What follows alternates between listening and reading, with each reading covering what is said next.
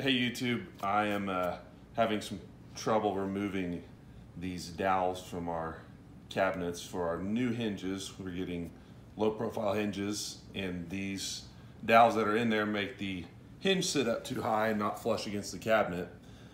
So initially I was having some trouble removing them, but the best way that I found to do it is to get a drill bit that's a little bit smaller than your dowel hole and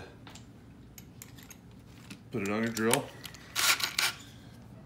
and then just give it a little bit of a twist, and then pull up and out, and there you have it.